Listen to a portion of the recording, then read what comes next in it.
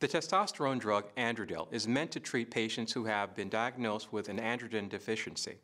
There have been serious side effects linked to Androgel and other low testosterone drugs that potentially outweigh any benefits the treatment may provide.